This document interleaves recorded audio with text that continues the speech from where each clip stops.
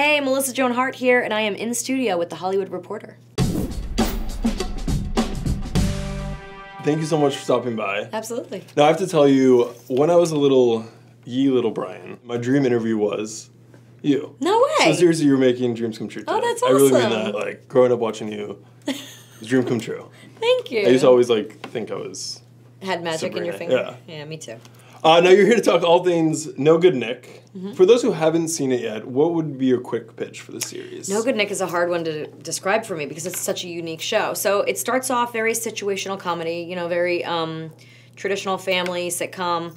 Little girl knocks on the door, she becomes our foster daughter, and basically she's scamming us the whole time. So actually, in reality, it's very much a dramedy, very much a family mystery, but it's also serialized.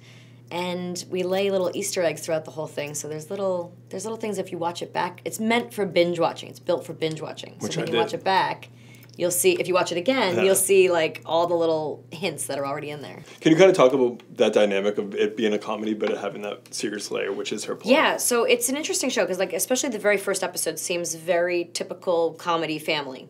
And as the show develops and these layers unfold, you find out what she's doing and that she's actually this anti-hero. Yeah. That while you're rooting for her, you're also kind of not, she's doing wrong. She's doing bad things to this family. And you don't quite understand it, but as you start to sort of understand her reasoning, you start to sort of, each episode I feel like you change your alliance with who you think is in the right on each episode. I like to say it's This Is Us with elements of Game of Thrones. That's not true. But maybe a little more House, the way House was the anti-hero. You knew he was not necessarily a good guy, but he had good purpose. He was doing good things, but not necessarily in a nice way. So it's just interesting to watch her and watch the whole story develop. And my character, it's really fun to play Liz because she doesn't want Nick around. She doesn't think we should take this kid in. We have enough on our plate. Why should we have to take care of someone else's kid? So she doesn't have a whole lot of heart, but she's very level-headed, business-minded, career-driven. And so it's really fun because I haven't really played. I always played sort of the sweet girl next door, and now I'm getting to play sort of the selfish, I take care of my family and that's about it kind of person.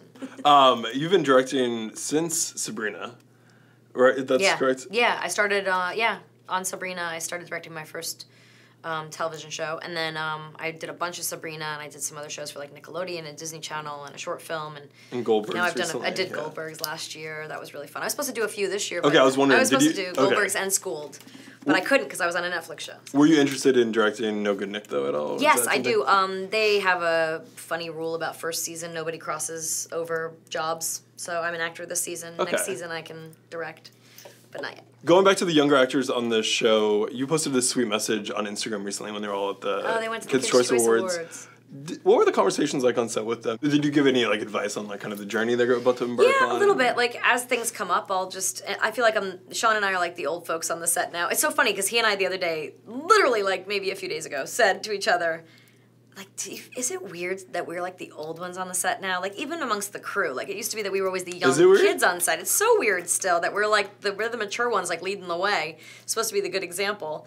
Sean's over there he comes up with a handshake for everybody. He's constantly doing the you got something on your shirt thing. He's got all the dad jokes. Best joke, yeah, and so it's funny because they're really, really sweet and very respectable about our jobs and our careers and the paths we've taken to get here. And they listen and they they really take in our experiences in a way that our own kids would never do. And we listen to them about trends and what's cool, but we're also teaching them about 90s music and 80s and movies and classic movies. And their homework this weekend was to watch a Winona Ryder movie. So we'll see if they did it. And when I get to work tomorrow, I'll find out. Now, looking back to Clarissa Explains It All, is there advice you would give yourself back then?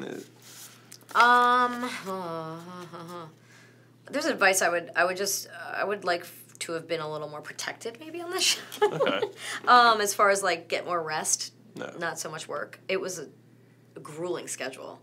To be going to school and to be working on that show. It was 70-hour weeks. We were working 6 days a week. We were doing, it was just the amount of schoolwork and the amount of work I had to do, the amount of memorizing the monologues.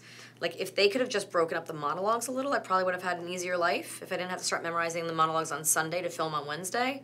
But I had these 4-page monologues about 3 or 4 times an episode, and I would do it all direct to camera. But actually, I just watched an episode the other day. I put a piece up on my Instagram, just a piece of an episode, and it's a monologue. And I noticed I looked from camera to camera. So they could have totally cut. I didn't have to memorize the whole thing in 4 pages. But you better believe, like, if I messed it up, we had to start again. And, like, the long pauses in between takes and stuff. I just wish I could have been like, let's move things along a little bit. I always got strep throat. I wasn't allowed to go home. Like, you know, it was my show. I had to, like, keep going, power through it. So it was a little tough, but, you know, it was a lot of fun, and I learned a lot on that show. And I learned a lot about production on that show. Like, you know, one of the guys came in and looked at the lights and said... You said you learned about directing on that show, yeah, too. I did. Because I learned about, like, camera shots, and... Because back then you didn't really have... You had to do a line cut of the show. You basically had to edit while you were going. So I looked at the director's scripts, and I would see that, and I would, like... You know, one of the lighting electricians walked on the set one day and said, I need a single half double. And I'm like, what's a single half double? And so they taught me, and I learned how to use the lighting board, and I learned, you know, how to run a boom and all that stuff. So it was fun.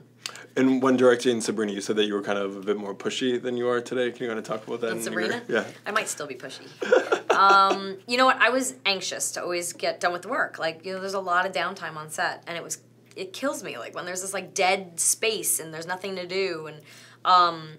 So I just was I always try to move things along, and I'm always, like, yelling at the AD team, going up to the cameras, did we get it? What do we need? Going to the writers, what's the matter? What do we need? Like, I still do it today on this show a little bit, where I'll be like, hey, guys, can we get our notes quickly so we don't wait 20 minutes? I'm picturing you yelling at someone. I'm like... Yeah. I did a little bit of, like, can we do this? Now I'm a little more respectable. I walk up, and I'm like, hey, what's taking so long? We good? Can we move on? Or, you know, so it's hard as an actor, too, sometimes when you are doing a scene and you take, like, a 10-minute break to get those notes, and then you have to get back into the scene. It's like, can we just do it a few times over? And if you don't get what you want, just tell us that 1 or 2 thing that you missed so we can go back. So it's a little hard when there's, like, a lot of downtime. You were at the Netflix headquarters recently, which is this magical world. Yeah. What has been your experience working with Netflix for No Good Nick? It's been great. I mean, I love that the company in general, like with their television production especially, they allow producers to produce. They allow, you know, creators to be creative. Instead of trying to think that they know everything about how a show should be put together, they hire creative talent and they allow them to be creative. They don't really have that much say in who they cast or how they do the show. They come in with their notes for sure, but they don't try to, you know, it's not the minutia, the micro handling of everything. They really, like, allow the collaboration of the creative people to happen. And then they just kind of, you know, weigh in on it. And their headquarters are so cool. I just spent the afternoon over there, and, like, you just get lost there. I might have stolen a pillow. Did they have a No Good Nick name for a conference room? They don't yet. I don't think so. Not that one I saw. I saw a ton of others. I saw the Fuller House one. You know, and all the windows have the pictures on them. And outside right now, there's the Sabrina, Chilling Adventures of Sabrina is all over the walls. Like, they have projection on the walls. And there's 11, you know, from Stranger Things. There's, like, the Funko Pop head thing, giant. I tried to steal that from the lobby, but it's very big and heavy. Couldn't get that out of there. I did steal a pillow. They're gonna find the pillow. I could find that I could put that in my purse, but yeah, they might come after me for that one. And, you know, a few bananas and cashews from the lobby, but otherwise we're good. Speaking of Chilling Adventures of Sabrina, also on Netflix, did you watch the part 1? Part 2 is I didn't. Now, So I did a social media thing with Netflix where I watched it for them. Like, I watched it and they videotaped my reaction. That's about as much as I've seen of it. Yeah. But you know, it's just different. It's different than my than the way our show was. So I'm glad it's different. Would you ever want to join the show in some capacity? If it was done in the right way, maybe. I won't say no, but I don't see it happening. Yeah. Looking back to your days on Sabrina, what are some of your favorite memories from working on it? Oh, there's so many. We took the whole crew to Animal Kingdom when it opened in Disney World, and they flew the entire crew down there. We had a blast. The park stayed open late for us. We were filming. I actually got stuck on a ride instead of filming, and the sun was going down, so we were kind of freaking out about that. I was stuck on a safari ride when they needed me on set. But we just had such fun. Like, the cat was a great co-star. Always knew his lines. Always hit his mark. So that's, you know, nothing. I was going to ask you, there. who do you miss more, working with Salem or Elvis the alligator? Elvis was rarely around, believe it or not. They probably brought him in once every 4 episodes, and I wasn't allowed to touch him. It was this whole thing. If he bites you, he's got baby teeth. You pull your finger out, all his teeth will come out, and he'll die. I'm like, oh, okay, I'm not going to touch the alligator. But and it was only like this big. But I did love it when I came to set. But it, like, the closest I could get was like a few feet away, kind of looking down, like, oh, cool, you know. But Salem, like, the cat, the real live cat, had to have cat food all over the set, so the set always smelled like tuna fish. It was gross.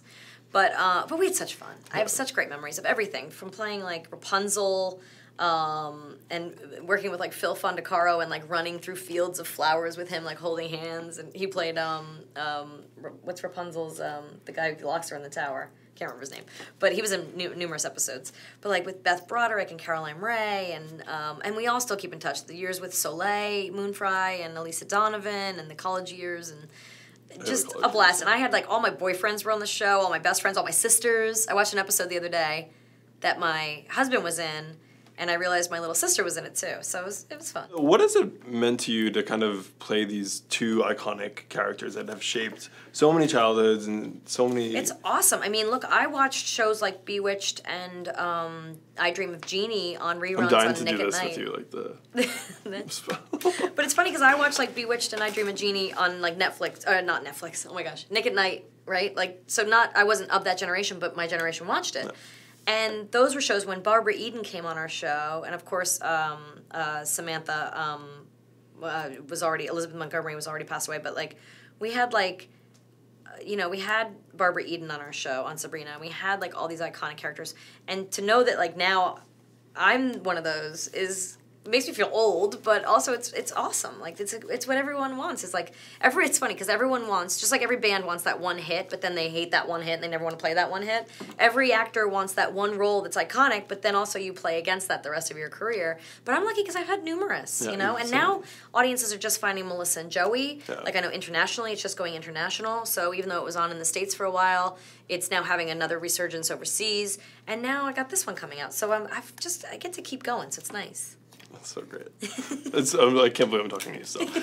For No Good, Nick, it ends season 1 with a bit of a cliffhanger. Yeah. Where do you think season 2 will go?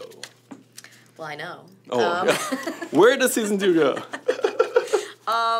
Yeah, so the writers are really brilliant. I'll just say that. I'll say, like, this show has so many spoilers, I really can't give away too much. But the show really does develop and it starts to unravel, and I think season 2 you might find it to be a little bit more serious and a little bit more intense, and some emotional stuff comes out. What I like about the show is it's real. It's like it's really got a lot of other layers to it, and if you in a family you have funny moments and you have sad moments and you have heartbreaking moments and you have kind of like what, like you have confusion and you have bad communication, and I feel like we have all of that in the show. So I think that, 15-year-olds will love to watch it with their, 42-year-old parents, Make sure you watch it. Now streaming on Netflix. Thank you so much for being here. Thank Seriously, you. this is great.